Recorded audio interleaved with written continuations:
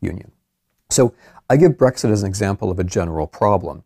All throughout Europe, whether it's France with the Front National, or whether it's Germany with the Alternative für Deutschland, or whether it's the governing parties of Poland and Hungary, we have this idea that somewhere back in the past, 1930s and 1940s usually, we were a nation state, and perhaps we should go back in that direction. This is a temptation, and in my view, it's a dangerous temptation. And as I've talked about in Chapter 3 of Road to Unfreedom, as I've talked about elsewhere, the one country that truly understands all this is Russia. And so the way that Russia plays Europe is by appealing to this subjective sense that, yes, there was this comforting past. Perhaps we should go back to this past as a nation state, which is why Russia supported Brexit with bots and otherwise. It's why Russia supports the Alternative für Deutschland in Germany with bots. It's why Russia loans money to the Front National in France. And it's why Russia supports, by way of the internet and other means, the forces in Central Europe which are pushing against the European Union. Because the Russians understand just what I'm talking about. They know that the European Union, it doesn't have a history of nation states. They know that it has a history of empires. They know that this is all a trap, and they're pushing Europe back towards what I call the politics of eternity. They're just taking a ball which is already spinning and spinning it just a tiny bit more. As with the United States, what they do is they see a subjective or a psychological weakness inside Europe, which is already there for its own reasons, and they just nudge it in a particular direction. So, what does this mean for Europeans, or what follows from this? Can I do something besides just criticize? I will briefly, and then I'll be done. The first thing it means for Europeans, and this is very simple, and I've been saying this for 25 years, it would be really good to have a European history for all kinds of reasons.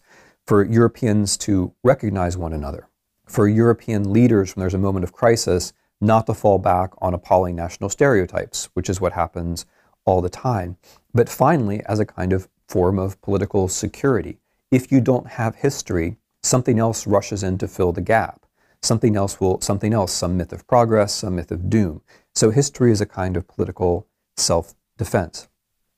So why not have a common history? Why not just have European high school students read a book, which is a good, since Europe's politics of inevitability, this notion that everything is always going to be fine because the nation is wise, because that's not true, because the politics of inevitability is never true, you can't count on it, right? It will eventually break. People will eventually become dissatisfied.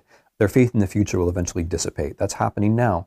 You have to have some vision of the future, which appeals especially to the younger generation. You can't just say, Europe is going to go on, because we're a wise nation and we learned from the Second World War, because A, the young generation doesn't care, and B, that was never true in the first place anyway. So you have to have some idea of how Europe is going to be appealing, and you have to have some measures, like exchange programs, whatever it might be, whereby young people associate their current lives and their future lives, their families, the children they're going to have, the jobs they're going to have, with Europe.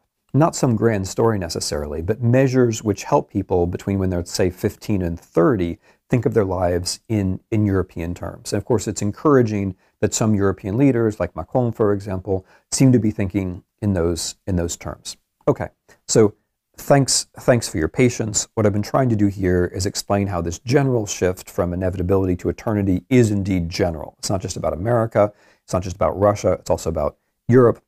And also tried to explain how Europe is threatened and what Europeans might be able to do to rescue the good things which integration and the nation state have brought them, because those two things go together.